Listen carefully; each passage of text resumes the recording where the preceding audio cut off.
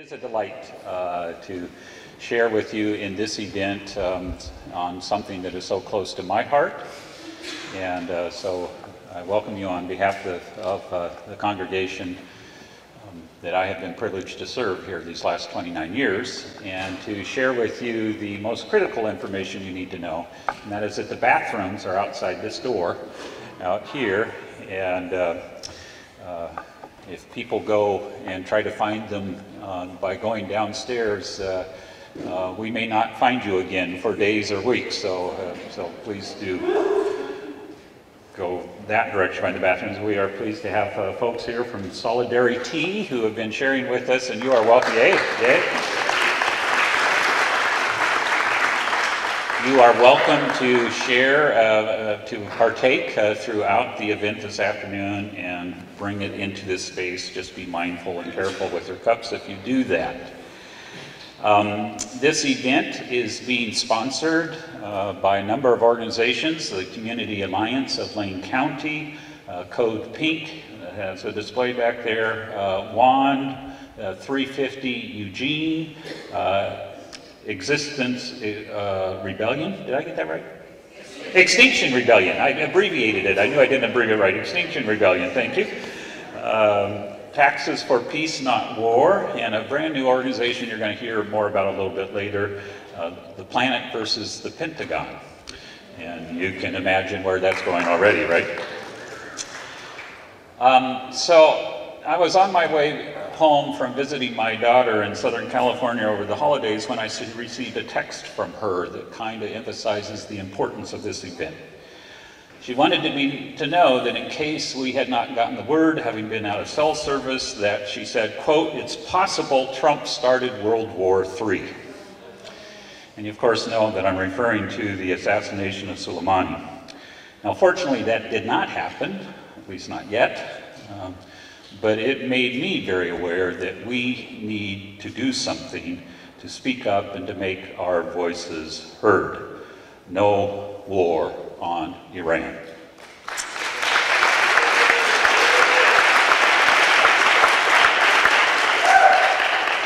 So the first thing I did, wanting to do my part, was I called Michael Kerrigan. And yeah, thank you, Michael. Fortunately, even though he's retired, he's still doing great things like this. But as Soleimani's assassination made so clear, stumbling into a broader war in the Middle East is not only possible, with the mindset of our current administration, it is even probable, unless we, the people of this country, make clear that going to war over Iran, and let's be clear, that's precisely what this is about, going to war over oil in Iran, is not an option. So today we want to make that connection between war and climate change. Right? And particularly our use of fossil fuels, because the two are so closely related. How we treat each other and how we treat the earth are really two sides of the same coin.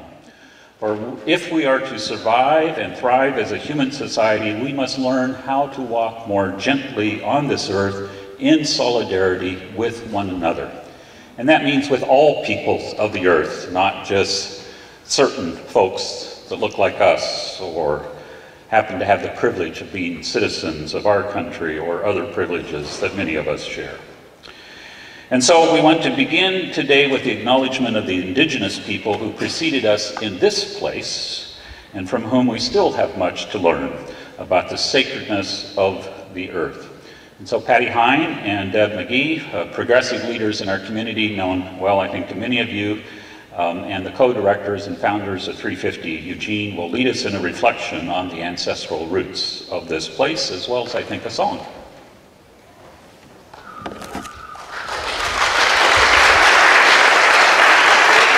Thank you very much, Dan. It's always a pleasure to be over here with the disciples, where I started. It's a privilege to be part of the anti-war movement. I'm a retired Navy officer, for some of you who don't know, and it always pains me to see what insanity our foreign policy has turned into. Not that it hasn't always been. I'm privileged to give the land acknowledgement. This beautiful land where we are gathering, which was unjustly stolen by European settlers, belongs to the Kalapuya people. Okay, thank you. Between the late 18th century and early 19th centuries, settlers murdered, sickened, and forcibly relocated thousands of Kalapuyans, comprising the Tualatin Yamhill Kalapuyans in the north, and the Santiam Mackenzie in the central and south, and in Youngkala to the south. In the Umpqua Valley and beyond, their number was 13,500 at their height and 300 in 1844. Settlers set up boarding schools like Chemawa in Salem to instruct Native children to give up their culture, and removed federal recognition of the Kalapuyas tribe's existence. Today, the Willamette Valley remains occupied by non-natives. The timber industry, mineral and energy extraction projects, and fossil fuel profiteers continue to exploit the land without regard for the wishes of the well-being of the native folks who have always lived here.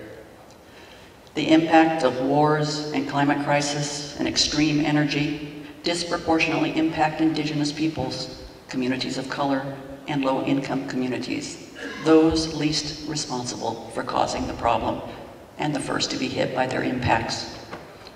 Whether from droughts that threaten traditional foods, wildfire smoke that hospitalizes people, or heat waves that literally kill people, frontline communities are already feeling the impacts of climate change and face serious and disproportionate threats to cultural sites and lands, traditional foods, water rights, and more.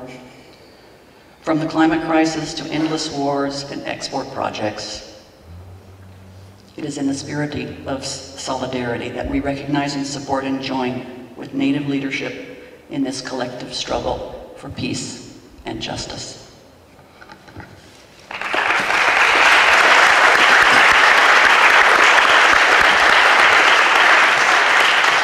So to set the tone for our gathering today, I think we all feel a deep sense of, we're a little scared, I think, right? So let us center ourselves in what we know really unites us, the spirit. So I'm going to sing the song with Debbie, and we're going to teach it to you, and then we hope that you'll join in when you feel comfortable. It goes like this. Spirit, fall on us like the rain. Spirit, blow on us like the wind. Spirit, shine on us like the sun, like the sun. Sanctify and heal us, make us one. Ready? Spirit, fall on us like the rain. Spirit, blow on us like the wind. Spirit, shine on us like the sun, like the sun. Sanctify and heal us, make us one.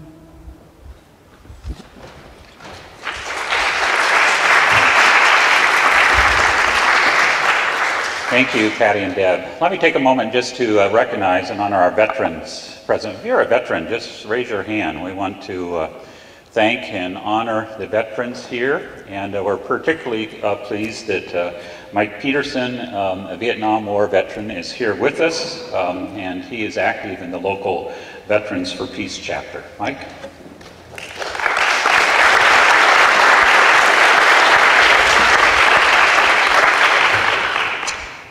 Thank you, Dan.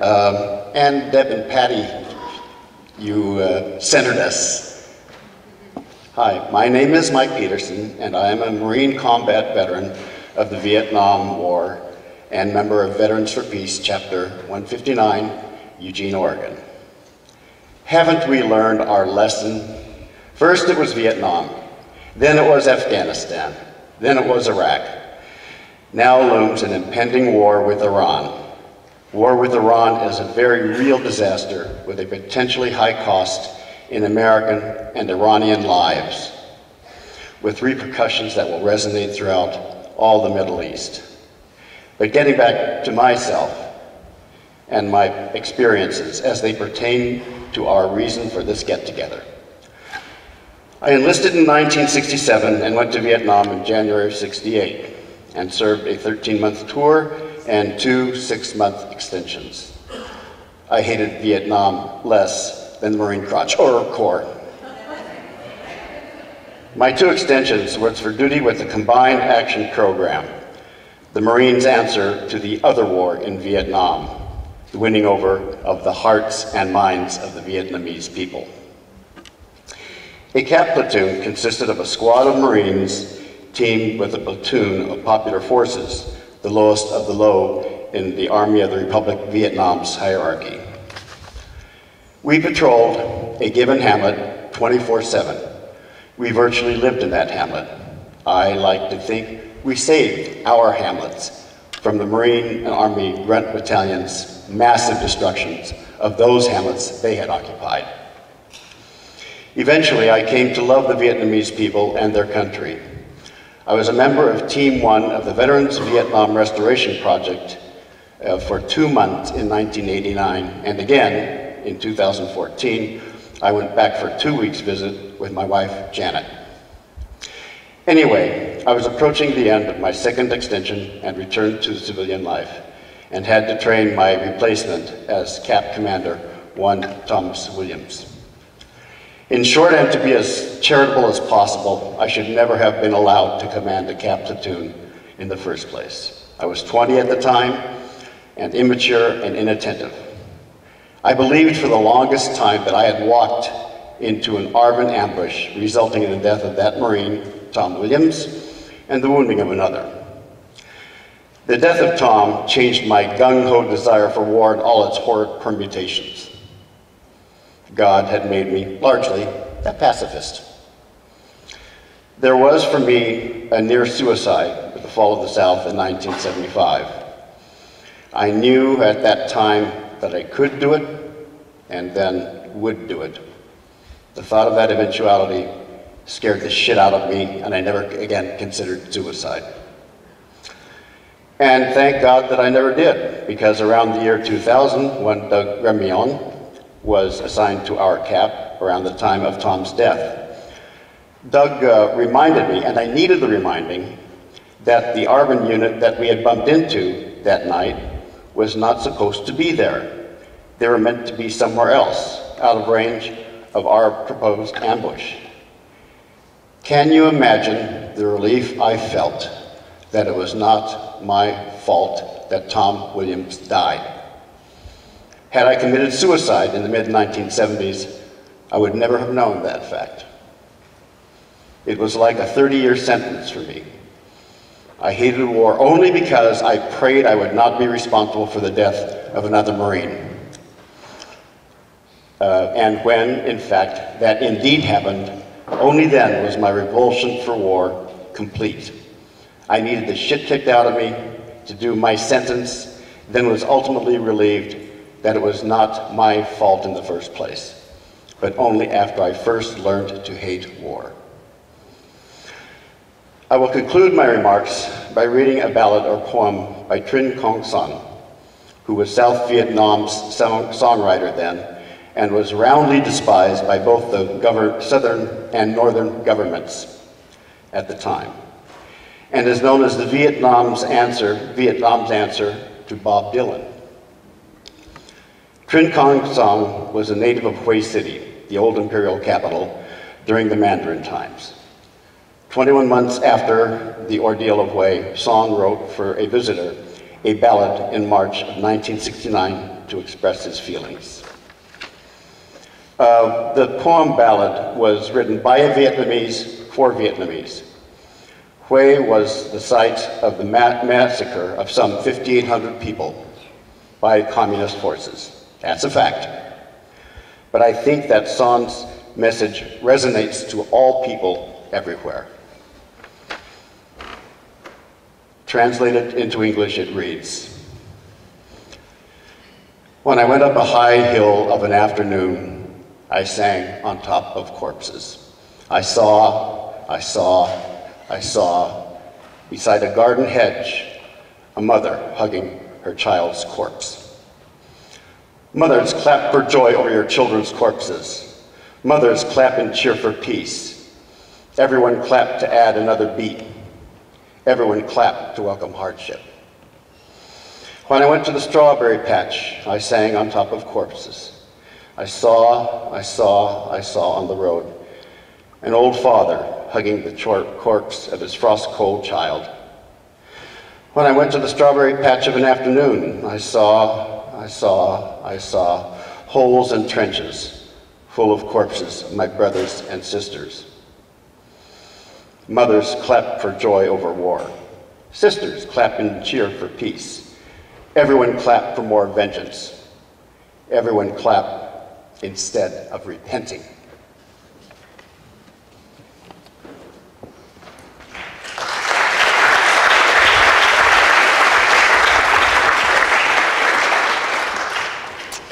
Thank you, Mike.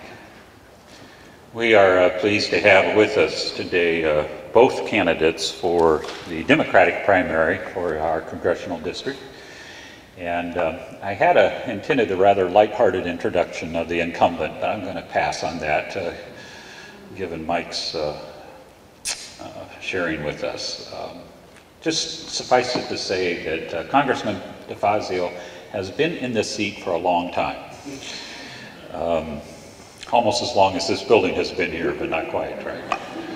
And we are very thrilled to have him with us today to share with us his thoughts on how we got to this place where we are. Congressman DeFazio.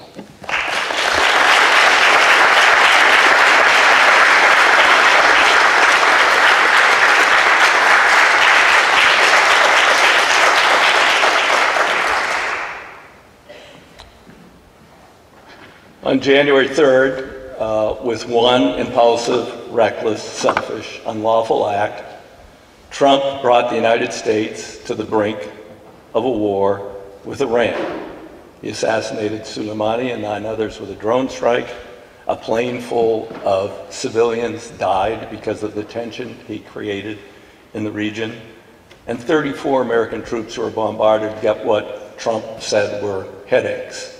Actually, traumatic brain injury, a little bit worse than a headache. But the president wouldn't know of that. Now, George Bush's invasion of Iraq was based on intelligence falsified by Vice President Cheney's Scooter Libby in regard to weapons of mass destruction. It stands still today as the worst foreign policy mistake in the history of the United States of America.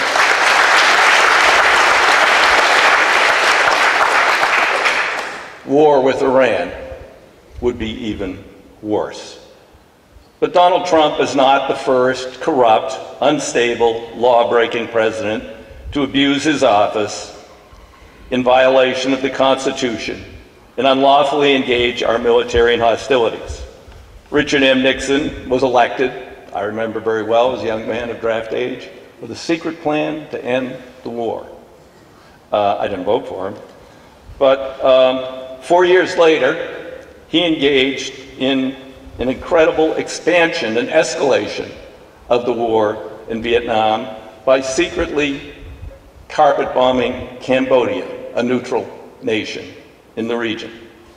The Vietnam War itself was launched under false pretenses, the Gulf of Tonkin Resolution.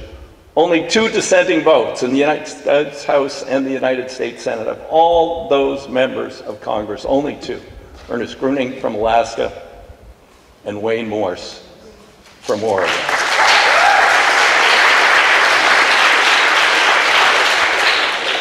Senator Morse, who I met, admired. I have this picture hanging in the very small Heroes Corner in my Washington, D.C. office, and when we're voting late, we sometimes have a chat while I'm drinking a beer, and he would be totally disgusted by what the Senate has become under Mitch McConnell's leadership.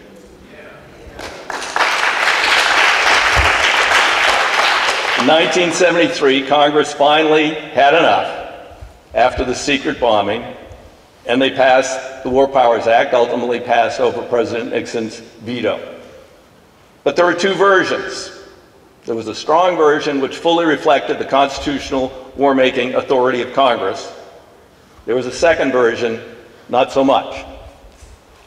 Unfortunately, in conference, the second version prevailed, and we've been stuck with it ever since. That one allows the president to engage in hostilities outside his constitutional authority, but then report to Congress. In this case, Trump tweeted within 48 hours and said, "Congress is hereby notified." Absolutely outrageous. And then Congress has 60 days to approve, or the troops have to be withdrawn. It just never works that way. Once the hostilities start, the blood starts running, we have casualties, it won't stop.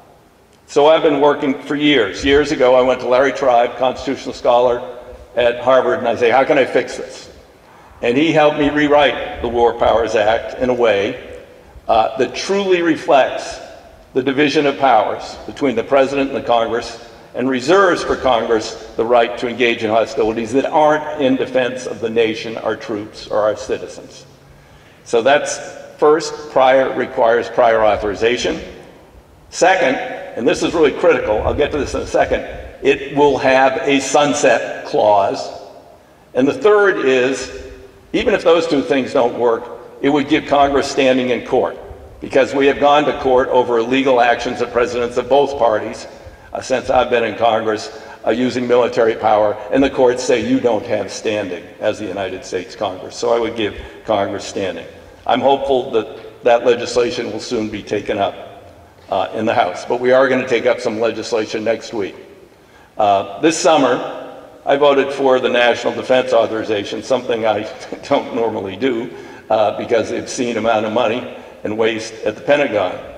But I did it because it was written by the Democrats and it incorporated 7 critical Democratic priorities. Number 1, it stated unequivocally the president did not have the authority to attack Iran and must come to Congress first and get authorization before he could attack Iran. Number 2, it removed support for the Saudi slaughter of the people in Yemen.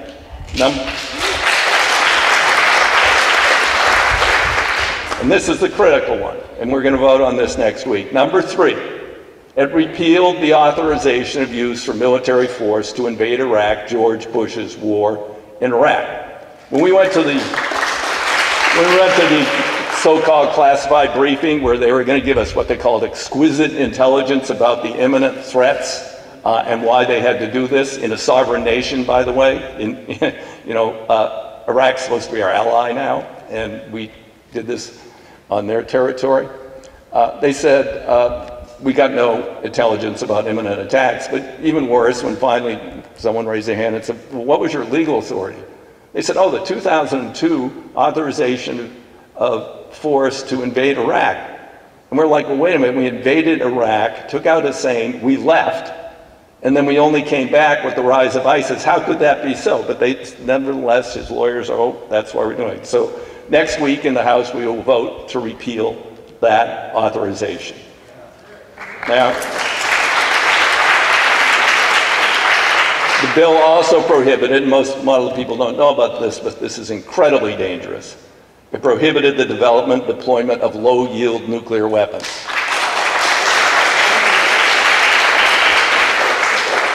And it stopped construction of the border wall, Trump's wall. It closed Guantanamo Bay, finally, the prison camp that has given America a huge black eye around the world with the abuses that have gone there, and it nullified the transgender ban on our troops serving our country bravely. All those things were in the House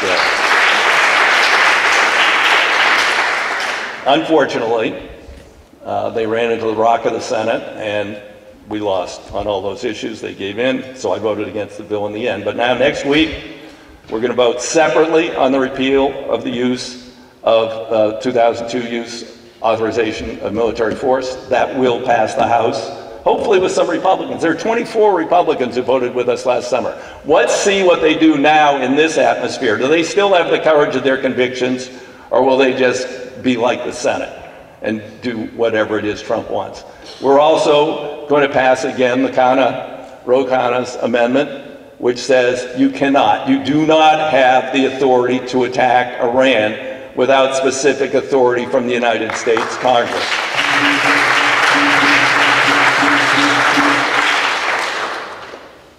You know, we've got to do more to rein in this ignorant, swaggering, wannabe tough guy who has dictator envy. You know, he dodged the Vietnam War because of fake bone spurs, but now he's a tough guy who'll send our young men and women into harm's way at a whim. So we have to move on and pass my legislation that will fix and clearly enunciate the war powers making authority between Congress and the President. You know, this was Martin Luther King week, so I think a good number of you there. We had a great turnout. So I thought it'd be fitting to close with a quote from Martin Luther King. A nation that continues year after year to spend more money on military than on programs of social uplift is approaching spiritual death. Let us not be that nation. We are collectively much, much better than that. Thank you very much.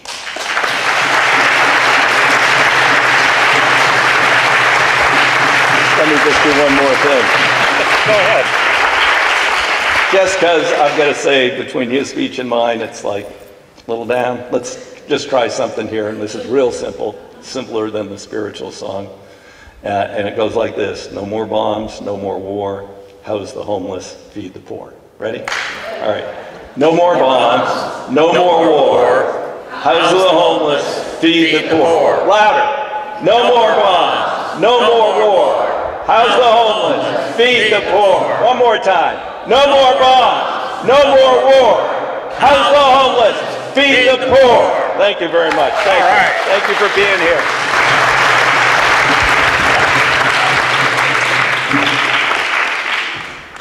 Thank you, Congressman. All right, so now I can't resist. Since I've had the privilege, I want to thank the Congressman sincerely. I've had the privilege of working with him many times. And 2009, religious leaders gathered together to work on economic justice issues. And then in 2006, the Save the Defer campaign. Anyone remember that? My picture's a little fuzzy because, you know, digital cameras had just been invented. But Save Darfur was funded by the American Jewish Committee. And then with our mothers working to bring about women's suffrage. Like I say, he's been with us for a long time, and we appreciate that very much.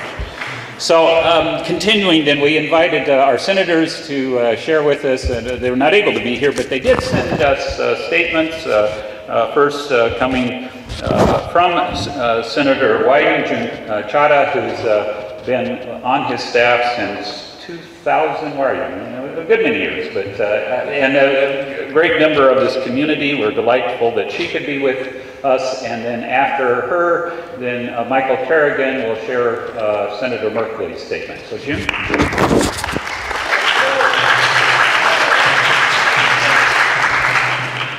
Thank you, Dan, and thank you everyone for including me in today's program. I'd like to just give a really big shout out and thanks to Congressman DeFazio and his continued representation and leadership back in DC on our behalf. So I guess he had to take off early for another event, but thank you, Congressman.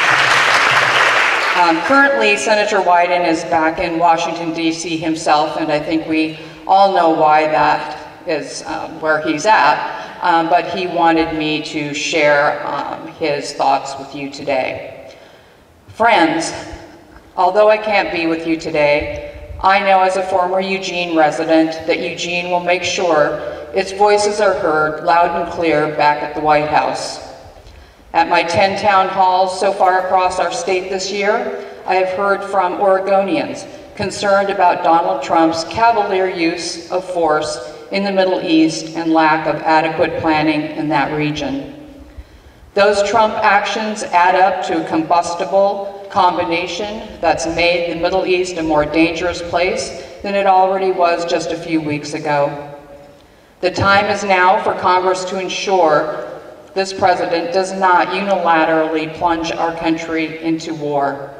That's why I've supported a war powers resolution to force a debate and vote in Congress to prevent further escalation of hostilities with Iran. That's why I've introduced a resolution condemning Trump's threats to attack cultural sites in Iran and demanding he refrain from violating the laws of armed conflict. And that's why I've worked with colleagues on a bipartisan resolution making clear to Trump there's no congressional authorization for use of military force against Iran. I opposed a disastrous war in the Middle East in 2003, and I sure won't stand by while Trump drags us into another war that weakens our country. Sincerely, Ron Wyden, United States Senator.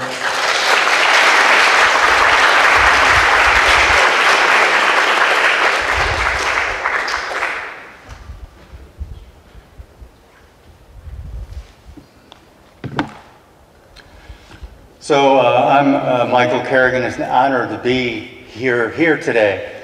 There's many peace and justice events here, environmental events over the years. We are blessed to be in this wonderful place. So I'll be reading the statement from Senator Merkley. Courtney Flathers, a staff person, was not able to make it today. President Trump and Secretary Pompeo are either dangerously inept or colossusly ignorant and have done enormous damage to U.S. security. In short order, they have turned massive demonstrations in Iran against the Iran government into massive demonstrations against the U.S. Turned demonstrations in Iraq against Iranian influence into demonstrations against U.S. influence. Mobilized the Iraq parliament to vote to expel the United States forces from Iraq. Given Iran an excuse to cancel the restraints on their nuclear program that Iran had agreed to and followed for years before the Trump administration broke the agreement. Strengthen the role of Iranian militias in Iraq, expanding Iranian influence, the exact opposite of our goal of reducing Iran's influence in Iraq. Cause U.S. forces to set aside their operations against ISIS in order to prepare to defend themselves against attacks by Iran. Place U.S. forces and assets in the region at greater risk of attack, and most dangerously set in motion an escalation of attacks that could generate a war between the U.S. and Iran. Now all sane Americans must strive to stop this escalation into war. We must insist on following our U.S. Constitution, which gives Congress, not the President, the power to decide to go to war. Our founders argued that the cost of war in blood and treasure is far too great to be decided by one person. They were right. The words from Senator Jeff Merkley. Thank you.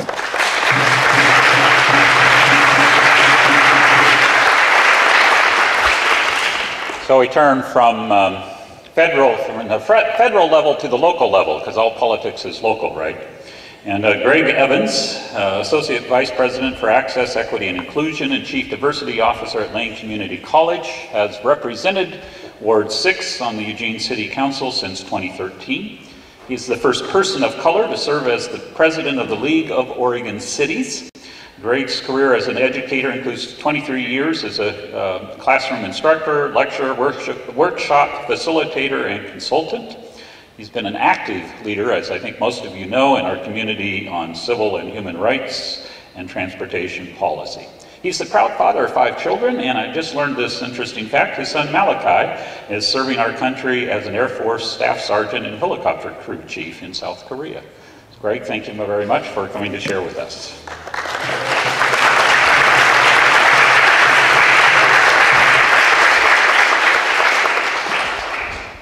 Let me make the adjustment for my height issue. I'm going to talk to you a little bit about this guy right here. That's my son Malachi, and we are a military family. My father served in World War II. My uncle served in Korea and Vietnam. My cousins served in Vietnam. And they didn't all come back in one piece. I had a cousin who suffered from severe PTSD. We didn't know what that was at the time, but that's what he suffered from. And he ended up up ending his life as an alcoholic because he drank himself to death after seeing what he saw in Vietnam. My son, when he came to us and said that he wanted to join the Air Force, he wanted to see the world, and he wanted to learn a trade. And he's done that. My son currently, his base station assignment is in Okinawa. And he has had a 6-month deployment to Kandahar in Afghanistan. Our family prayed hard that nothing would happen to him in Afghanistan. Then after he was there, he told me a little something that really scared me. He said, "Dad, I gotta tell you, I went out with special forces and flew some missions in the desert." And he was like, "And don't tell Mom." I said, "Well, I'm glad you're sharing this information with me. The door is always open, as you know, to share that information. And I pray for you every single day." My son right now is on a deployment in South Korea, which is almost as dangerous as Afghanistan.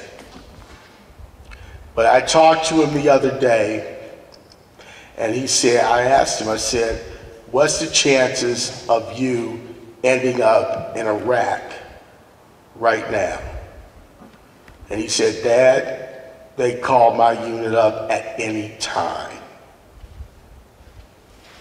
which sent a shiver through my whole body. I will tell you this. I'm proud of my son's service. I'm proud of my family's service. I didn't go. I decided that was not for me. But I do not want my son killed because of a lie.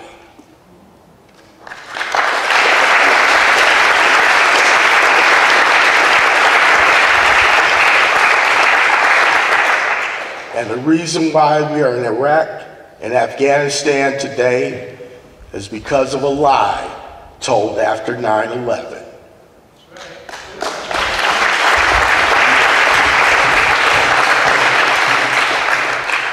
Mike, thank you for your service. All the rest of the veterans in the house today, thank you for your service.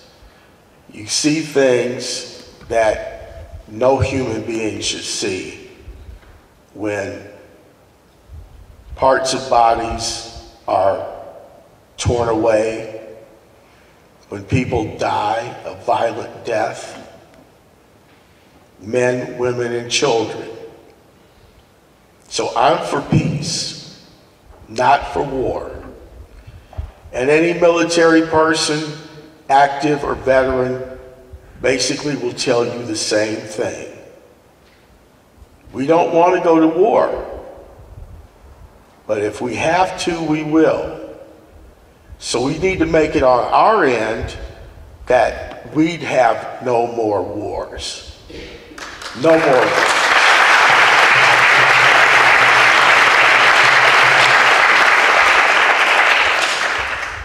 And I'll say this last thing and wrap it up. Congressman Peter DeFazio has always voted for peace and against war.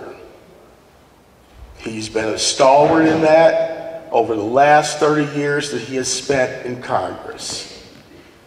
And there is no elected official that I would trust more with the safety of my son than Peter DeFazio.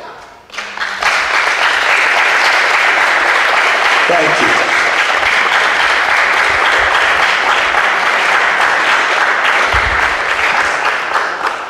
Thank you, Greg, for your service to our community, and I think on behalf of all of us, please pass on our thanks to your son as well. I want to take just a moment for a sort of a commercial break, if I might, and because it's all about action, right? That's why we're here, and we are so thankful for all the work that Michael does, and I don't know if all you know that he has retired from the Community Alliance of Lane County. It doesn't look like it, I know. But we're so appreciative of all the service he has given in this community for so many years. So Michael, tell us what we can do, will you? Okay.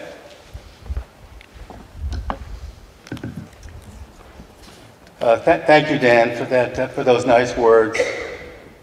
We are here today in solidarity with the people of Iran and Iraq, along with people all over the world, saying no to war with Iran, but you know, that's not enough. We need to be taking action.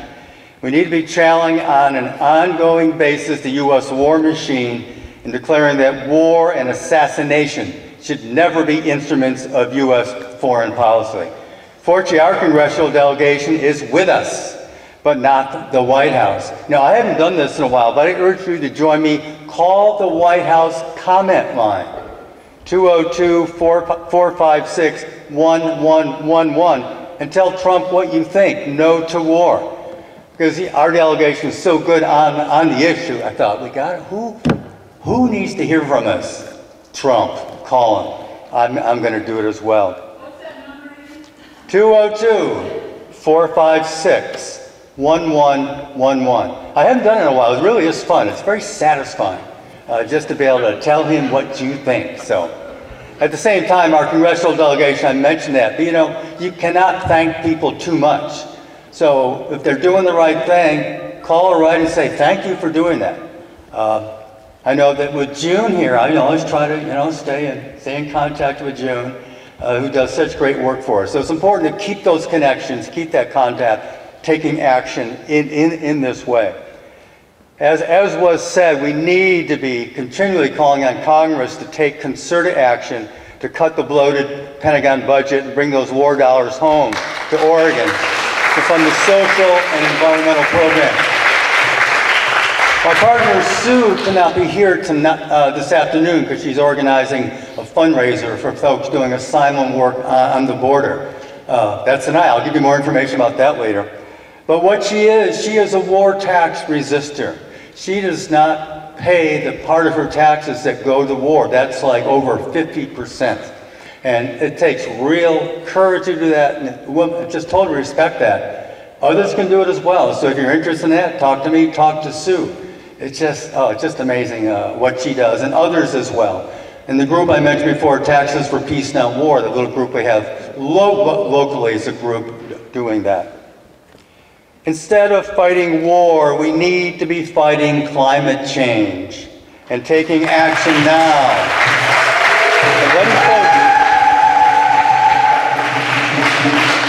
What many folks don't know is that the Pentagon is the largest institutional contributor to climate change in the world. So that's why when I talk about peace and anti-militarism, we're saying yes to climate, yes to this planet. So the issues are really strongly connected. So unless we can cut that Pentagon budget, we are in serious, serious trouble.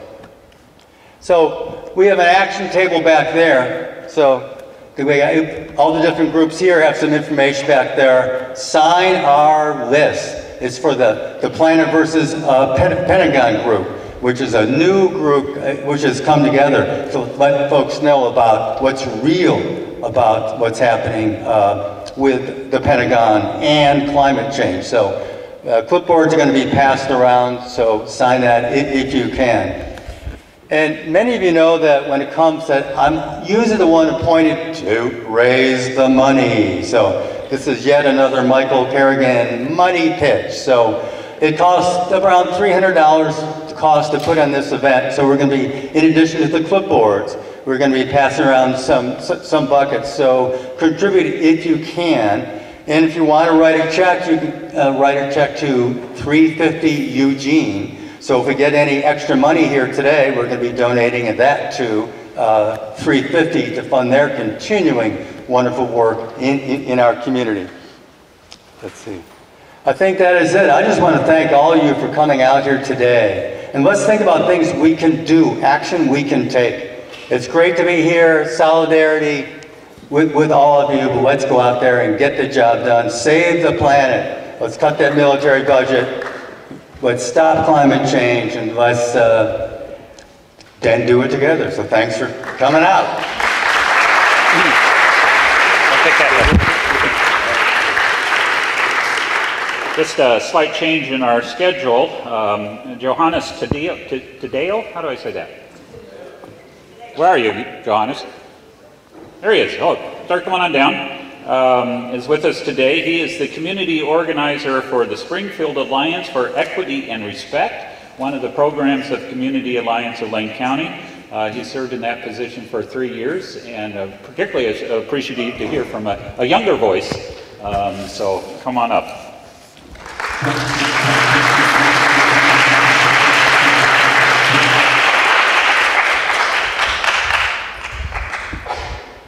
Thank you. I'm reading on my phone, so I might have some technical difficulties. So first, before I say who I am again, I want to be able to acknowledge that we are on Kalapuya land and to acknowledge the Kalapuya people, as well as to honor all the veterans and all the veterans who have served and the veterans who have come back, as well as the ones that haven't. So again, my name is Johannes Tadeo. I am the Springfield Alliance for Equity and Respect organizer, as well as a candidate for Springfield City Council, Ward 3.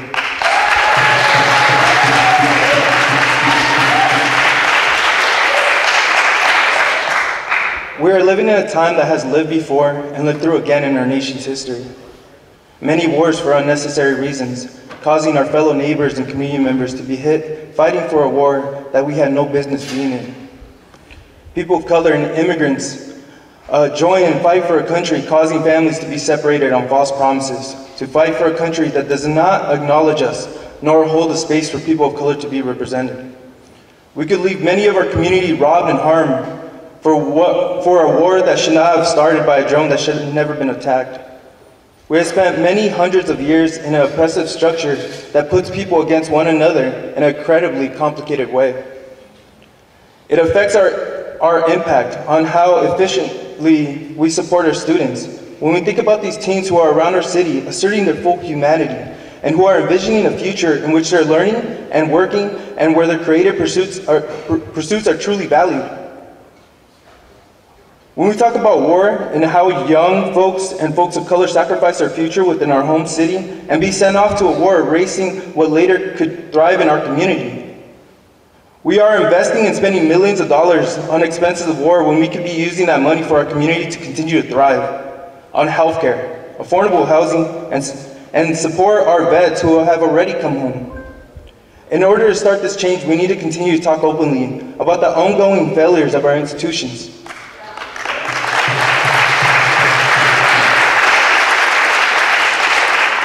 And organizations, we need to hold on to the screams of the past that continue to cascade around us and to learn from them.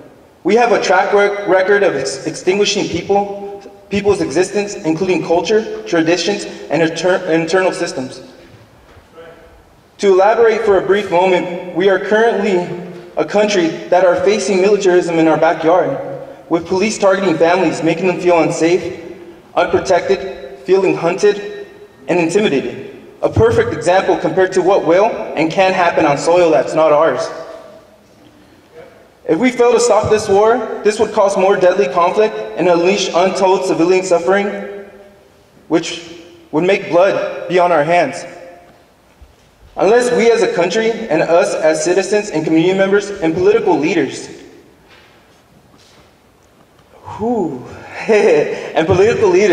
have the strength to stop this. For a country that does not want to take refugees, our government is okay with creating more.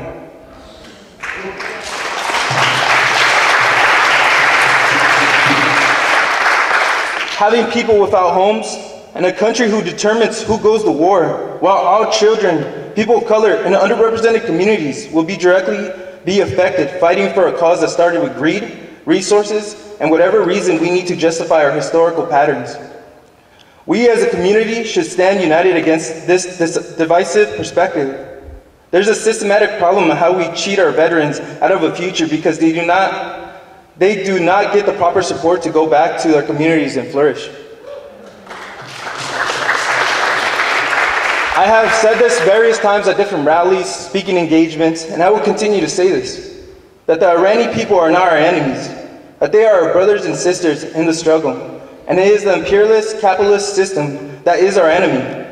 Our tax dollars, what we work for, should not be spent on people abroad, on killing people abroad. We should stand against senseless wars, racism, poverty, and militarism, as challenges currently facing contemporary United States society.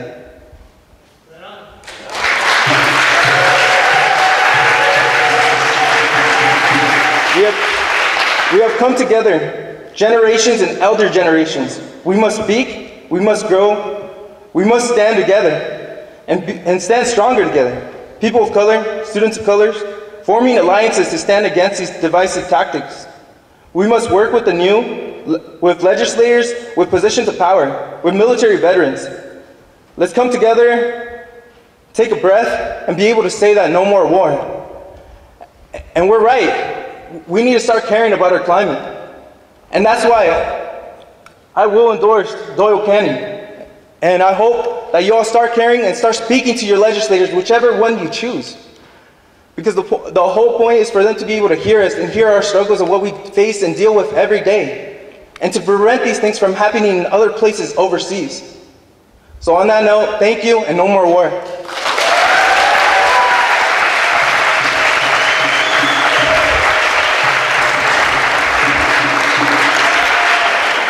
Thank you, Johannes. I look forward to seeing you on the Springfield City Council. That should shake things up a little bit. And let me just say, my hat's off to anyone who runs for public office, including our next candidate, because that takes so much effort and to put yourself out there like that. And so we give thanks for all those who are doing that. So that leads us now to Doyle Canning. Doyle is a mother and community organizer for many years in our community, working on climate change, racial justice, worker and immigrant right issues, housing solutions, and much more. She is a graduate of the University of Oregon Law School and co-author of Reimagining Change, a book on using stories to change the world. So seeking to do her part for progressive change, she is now running, as I said previously, for the U.S. Congress. So I look forward to hearing more about her story today as well as in the days ahead. Doyle.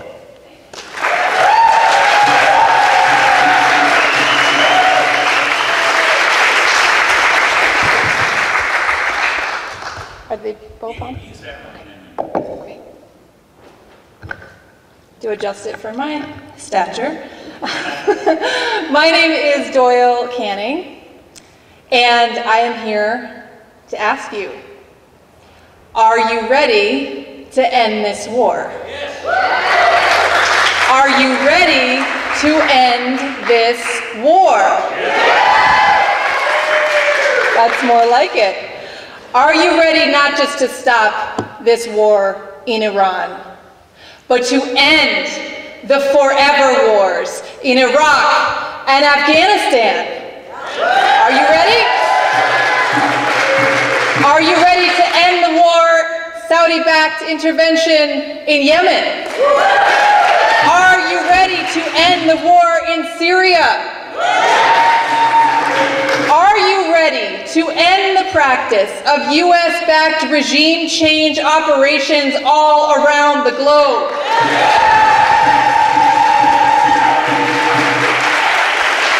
I stand before you as a mother of a son, and I ask you, are you ready to end the draft?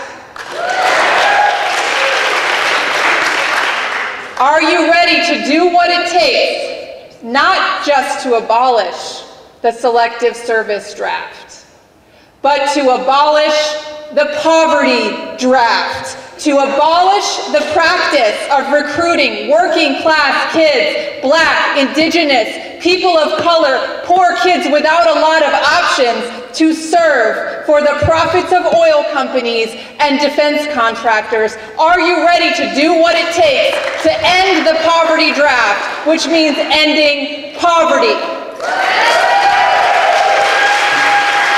Well, this is Eugene, so I know that you're ready, and I'm ready too. My name is Doyle Canning, and for almost 20 years, I have been working in the anti-war movement, side by side with veterans of the occupations of Iraq, of Afghanistan, those who waged the drone wars in the desert of Nevada. I have spent years sitting with my peers, veterans who have shared their stories, and I have worked to bring those stories to the American people, working with organizations like About Face Veterans Against the War, bringing forward the ground truth of what U.S. foreign policy looks like at events like Winter Soldier, Iraq, and Afghanistan. I have held their hands. I have been a shoulder to cry on, and more than once I have picked up the phone because one of my comrades in the anti-war movement took their own life after their service to our government. There have now been more suicides by veterans of the forever wars than casualties on the battlefield. And that is part of why I am running for Congress. Today we're here to stop a war with Iran. And we are also here to end the forever wars that have defined and decimated my generation. We are here to go beyond that, to build the most powerful movement for peace that the world has ever seen, to transform U.S. foreign policy away from the priority of protecting fossil fuels and corporate profits towards protecting our climate and human rights.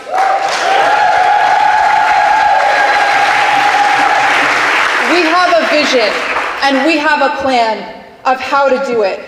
And it begins by rejecting all contributions from defense contractors and war profiteers.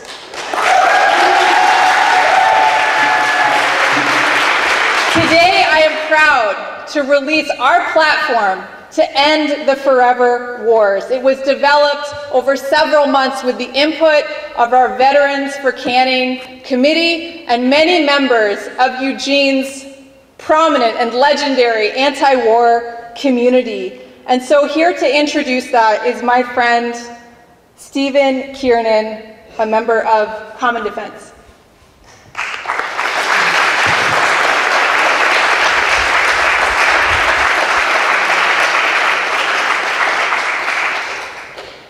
Thank you.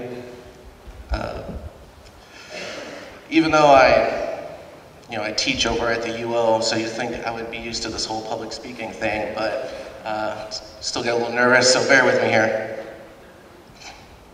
So,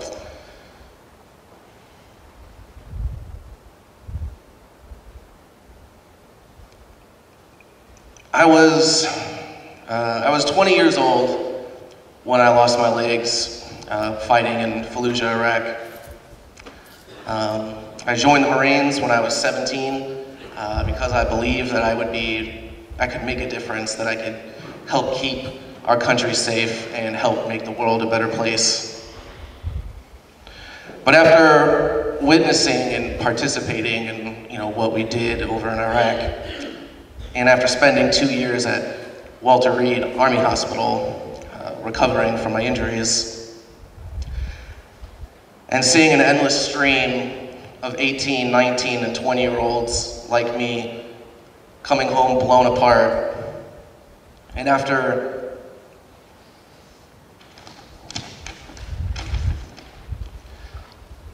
watching the family of a fellow Marine from my unit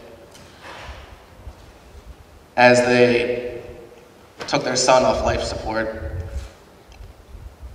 I started asking myself, was this all worth it?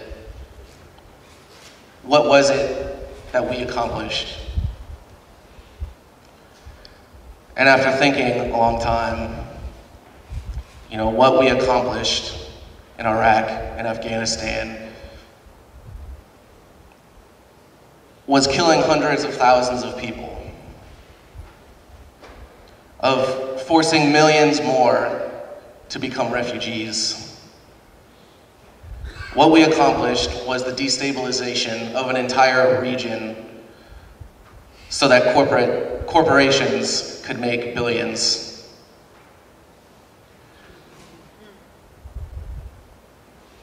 What we fought for was nothing more than to secure oil access for companies like Exxon. And the longer the occupation went on, the longer they continue to go on, the more money will be made from companies like KBR, Halliburton, Raytheon, General Dynamics. And I realized that the only way we can end these wars is to end the corporate influence that fuels them.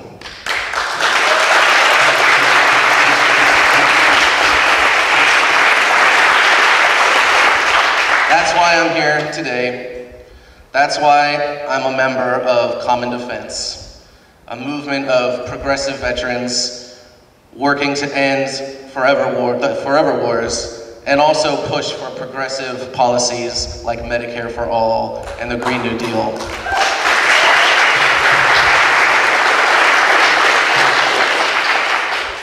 That's why I'm part of Veterans for Canning and why I helped play a role in developing our platform for foreign policy. A few of the things that I'm most particularly proud of is our stance on ending political contributions by defense contractors, because no politician can claim to be anti-war while they're taking money off of war profiteers.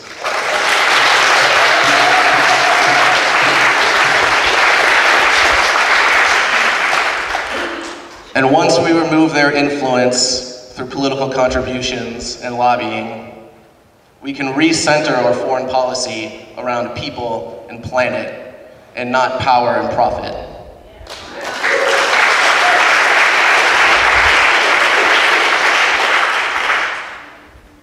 And lastly, I'll mention that we need to ban military recruitment in middle and high schools.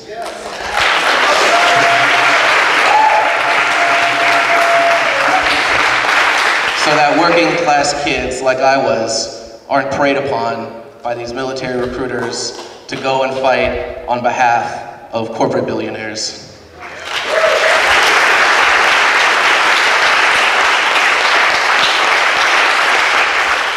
So anyway, that's the platform I helped create, and that is why I'm here today.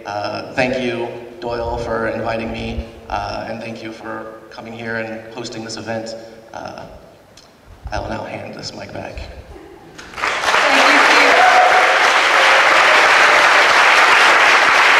Thank you.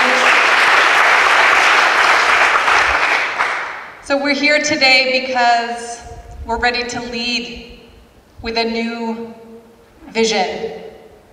This platform is not just about stopping Trump's latest escalation of war with Iran, but about ending the forever wars, exposing US-backed interference abroad, and taking a stand against the military-industrial complex. Our movement for peace is also a movement to end the failed war on drugs that has locked up millions of Black and brown and poor people and made our nation the world's leader in incarceration.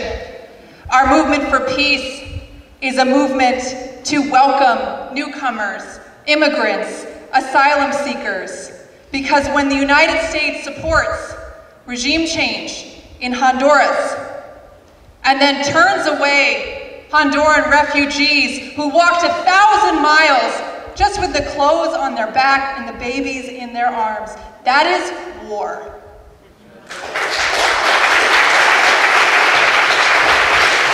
Our movement for peace a movement to transition our country and our global economy to renewable energy, a global movement to stabilize our climate, to fundamentally reorient United States foreign policy from its focus on protecting strategic reserves of fossil fuels to protecting our planet, from defending defense industry profits to defending human rights.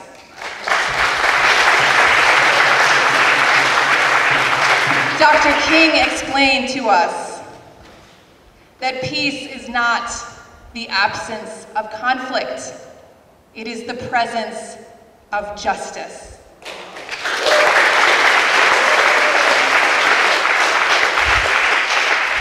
And so we must continue our work for justice.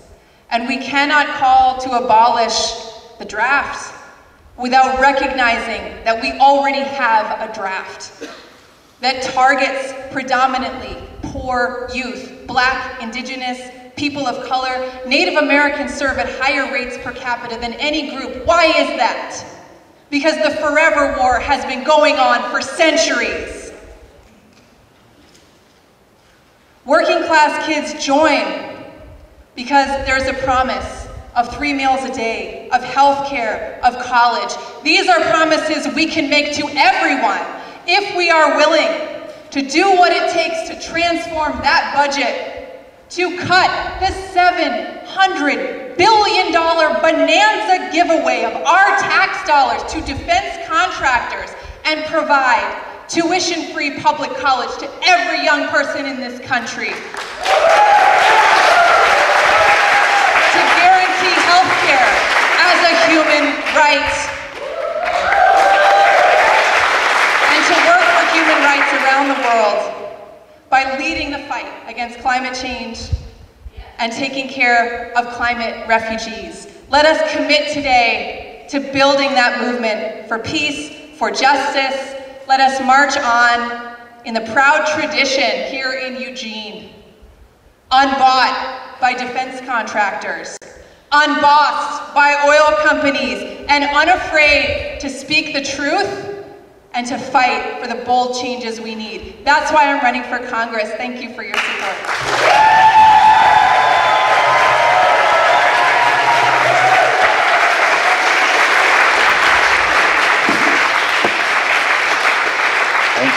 Thank you both.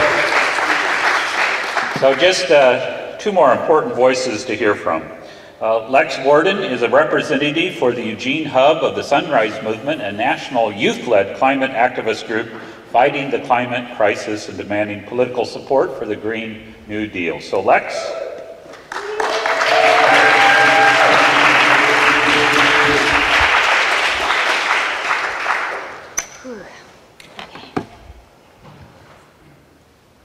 Good afternoon. Thank you all for being here. Thank you to the veterans who are in the House. Thank you to those who have spoken before me. And thank you to everyone who had a hand in organizing this protest. It is my humbled honor to be here with all of you today. I'd like to start with another land acknowledgement. I don't think 1 or 2 or 3 is even enough, but we'll go from there. The Willamette Valley was, is, and will always be the ancestral home of the Kalapuya Ilihi tribe. To acknowledge this is to recognize the war on indigenous peoples, which lays way for settler colonialism in this country. To acknowledge this is to recognize the resiliency of Native communities throughout the Americas and the expertise of traditional ecological knowledge in combating the climate crisis. Lately, I've been struggling to find the words that I feel must be said. I often feel like I am not the best person to speak with all of you because of my lack of experience with war and because of my white privilege. I am not Iranian, nor am I a target for violence because of my skin color or because I was born in another country. There are many individuals who deserve the mic, if they should want it. because people have tried to silence them. I have much to learn about what it means to be an accomplice in the fight for social and environmental justice. I acknowledge these truths so that I can speak with you from my soul song. It is your choice whether or not you listen. I want to speak about hope today and its sibling, fear. There's the fear on all sides of looming war with Iran. There's the fear of losing home and habitat due to the greed of our species. There's the fear within us all that we are small and don't amount to much. Fear allows us to pretend superiority over other humans and the more than human world. It shuts us off and pushes others out. Fear becomes the narrative that justifies apathy in the face of injustice. The climate crisis and the capitalistic system we exist within are testimonies to the destruction and trauma that fear promises us as our leader. I believe it to be my moral responsibility to challenge fear-driven narratives. It is a responsibility I do not take lightly. It is a responsibility I have dedicated my life to. I believe with every fiber of my being in the empathy and love that exists in this magical world. Empathy has given me hope. Hope has opened my eyes to new ways of existing. Hope has shown me that to demand justice is to begin on a path towards an empathetic world. A world where our species respects and cherishes the differences that make us so beautiful. A world where we understand that life is a web, and what we do now affects all of life around us. A world that is committed to love and empathy. The world I believe in will not come about without action, without compassion, without discomfort. Fear will demand that we stay satisfied with the status quo. Hope asks that we commit ourselves to a new way of thinking, of acting, of dreaming. Hope understands that it will be difficult and that the road is long. Hope asks us to take a step forward regardless. Hope asks us to challenge our personal and collective narratives, to take accountability, and to self-reflect. Hope asks us to take action rooted in love and empathy. I plead with you to not give up.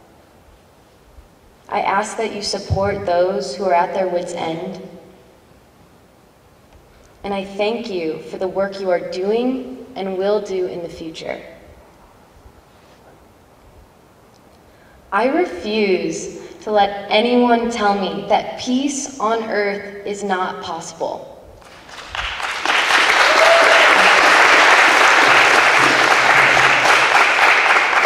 Empathy has shown me that peace on earth is indeed possible. I hope you will all join me on the road to compassionate action. I wish to walk alongside each and every one of you on the road to justice. When we walk together, we will remind each other that we are more than our fears. When we walk together, we will remind each other of the magical world within and around us. When we walk together, we will remind each other of our love. May we all walk together in peace and in solidarity. Thank you.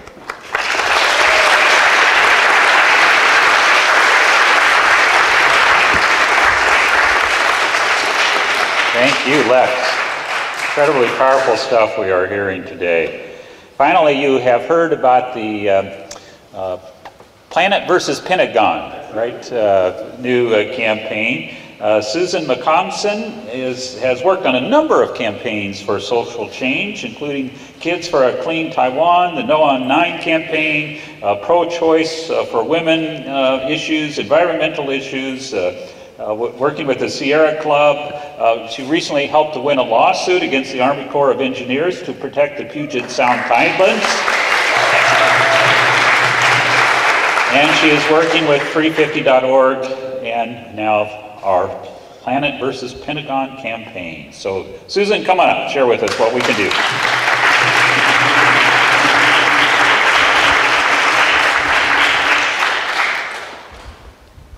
Well, hi. So I just want to take a little break and I want to sing a little song for somebody in this room. And I want you guys, I'm a terrible singer, so I really want you guys to help me sing. Happy birthday to you, happy birthday to you, happy birthday dear Doyle, happy birthday to you.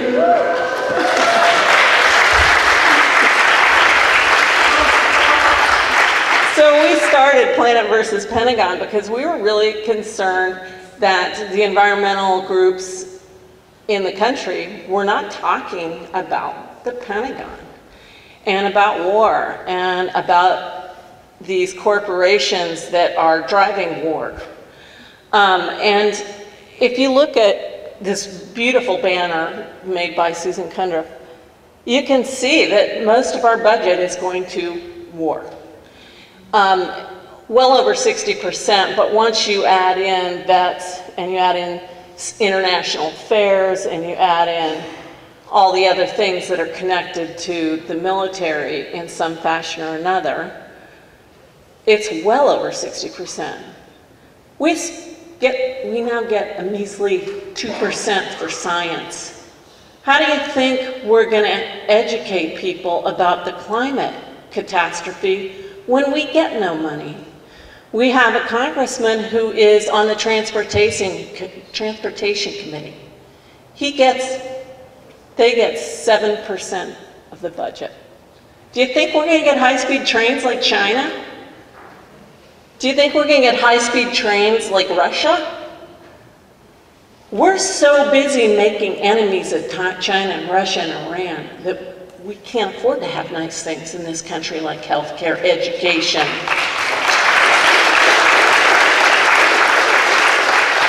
But the bigger problem is we don't have money to help our climate.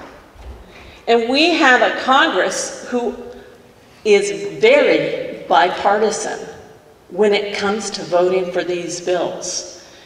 And our congressmen in this state don't. And we're really lucky because we do have 450 contractors for the military in this state. Don't think our state isn't part of the problem. So we really want you to join us. And our goal is to educate people in this country, all people in this country, because for us to change the dynamics of our government, to get away from these corporate contractors who buy our congressmen, buy our president, and buy Washington, D.C., basically. And they send our kids to war, kids who think they're going to war to protect me. They're going to war to protect Exxon, which is polluting our environment.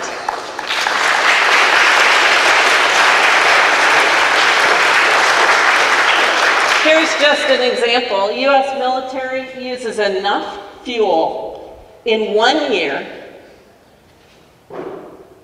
to pay for mass transit for the whole country for 22 years. The amount of money that's going into the military and all these contractors is phenomenal. And the amount of fuel going to the states that have these big bases on them is phenomenal. And one of the ironic things that I find is, I lived in Washington State for a while, and Inslee will be up there and he's touting how great they're doing on their carbon emissions in Washington State. Same with California, same with Texas.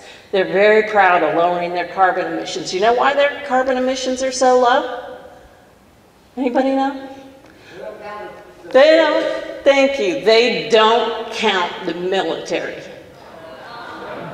When I lived in Washington State, we had the big transport planes going over our home every day, multiple times a day. They drop, when they're doing their bombing ranges in the summer, they light the place on fire. They always have to shut stuff down because they start fires. They now are, because we've decided that China's now our big enemy. They're now moving all of this military planes and equipment to the West Coast. And on Whidbey Island, it's so bad there now that people in their homes are it's like having an earthquake multiple times a day. The dishes fall off the walls. Everything's shaking from these military high-speed jets. And the quietest place in the United States was in the Olympic Peninsula. It's now been recorded by a ranger up in the Olympics that they had these high-speed jets flying over the national park every 15 minutes.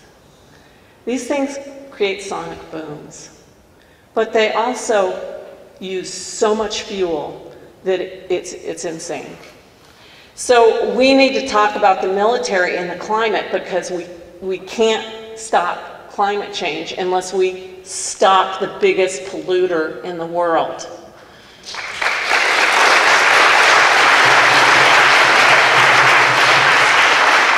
So here's what we're going to ask.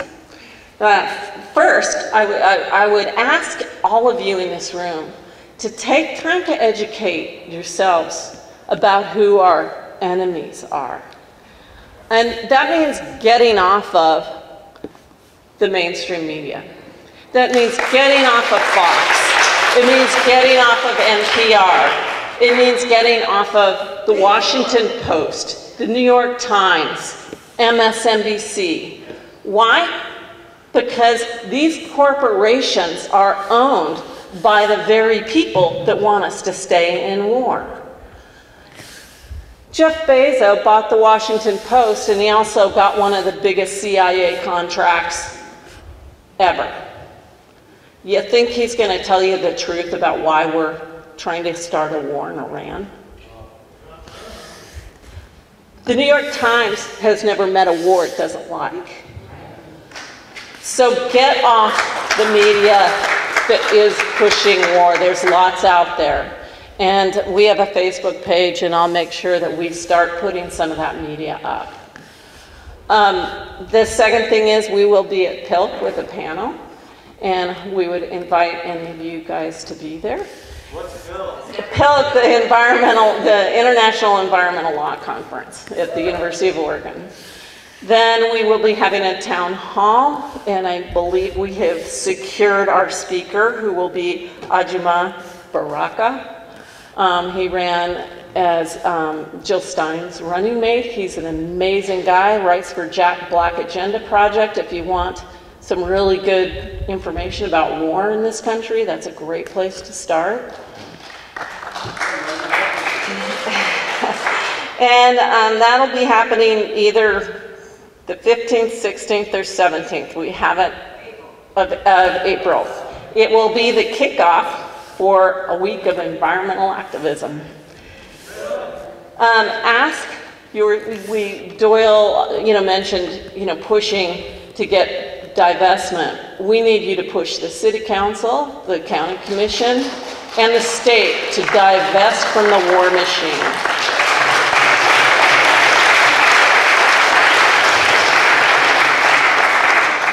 And